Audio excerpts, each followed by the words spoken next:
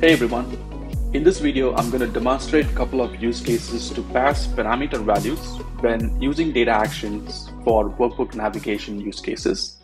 Now here's my setup. This is my summary dashboard. I have a parameter city that is fetching a list of city values using a logical SQL query, and I've wired this parameter to my visualizations here.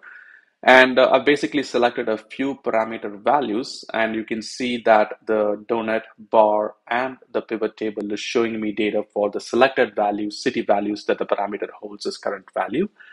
And this is my detailed report. So I'm going to navigate the user from the summary report to this detailed report. And in that process, I'm going to pass the filter and the parameter context values to this detailed report. Let's go back to our source report and look at the definition of the data actions that I've created. Now, the first one is an example of a data action of analytics, a link type. And I've anchored this data actions to a specific column called order priority.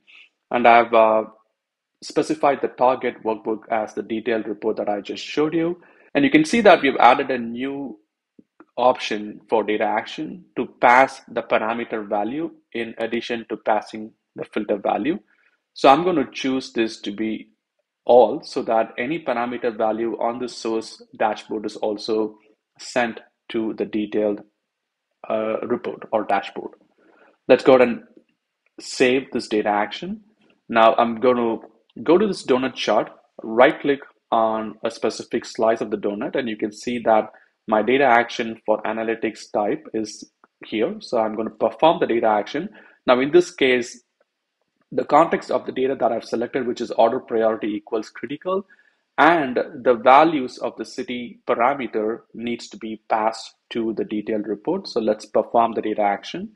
And you can see that when the dashboard loads, the order priority is critical as we had selected on the source dashboard.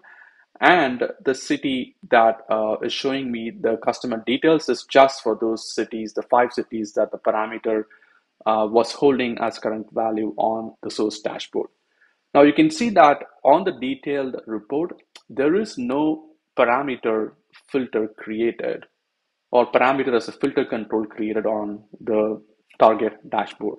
And that's by design, because when you perform a data action and if the target workbook does not have a matching parameter that has the same parameter name, then the target workbook is going to accept the incoming parameter values, apply it to the detailed data in our example here, but not create an explicit parameter as filter control.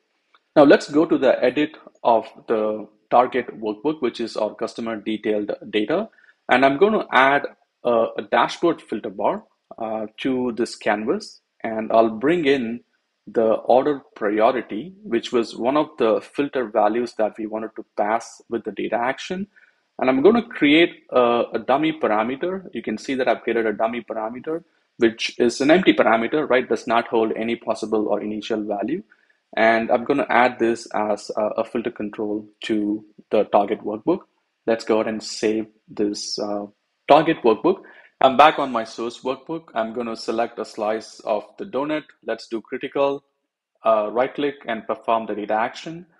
Now you can see that when I perform the data action, it's going to take the filter context, which is order priority is critical, and the city values from the parameter and pass it to the matching columns, filter control columns on the target's workbook's dashboard filter bar. In this case, order priority is critical, and the city parameter now holds the parameter values that was passed as incoming values to this target workbook.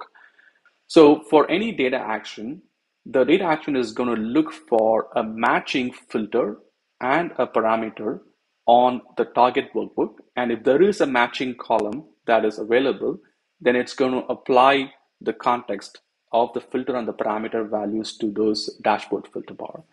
If there are no matching parameter or filter controls on the dashboard filter bar, then the data action would create a filter on the workbook filter bar, but will not create a parameter, but would still pass the parameter values to the detailed report. Now, the second use case I want to demonstrate for workbook navigation use cases is using data actions again, but using a URL navigation type.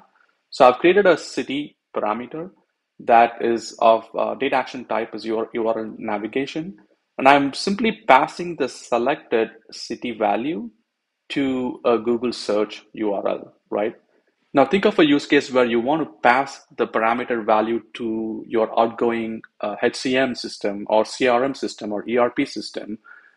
Then using a data action type of URL navigation is going to help you achieve that implementation. In my example, I'm simply going to pass the selected value to this Google search URL.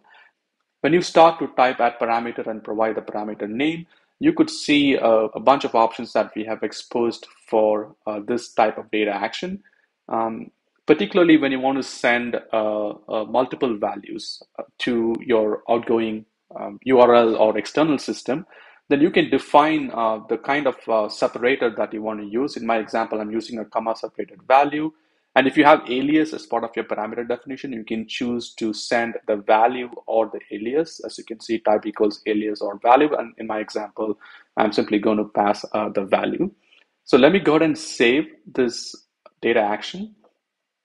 And I have just chosen Adelaide as my city for this demonstration. I'm going to go to the donut, right click, and I can see the city data action. So when I invoke the data action, it's going to pass a parameter value as Adelaide to the Google search, and I can see a new tab opened up with the Google search window for the selected value.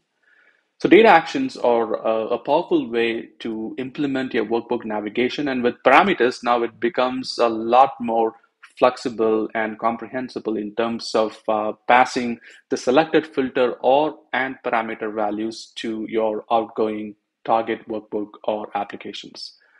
Thank you for watching this video.